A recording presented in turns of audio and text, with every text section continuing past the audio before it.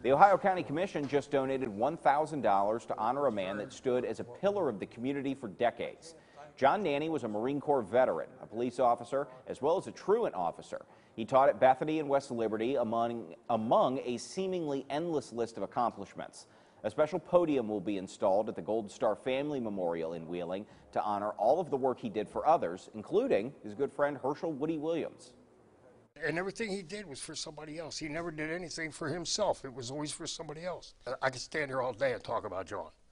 He could stand here for the next 2 weeks and talk about him. I can't think of anything else right offhand. There's a list this long and longer that tells about all John's accomplishments. And he has done so much. The ceremony is set for April 14th at 2 p.m. down at the riverfront.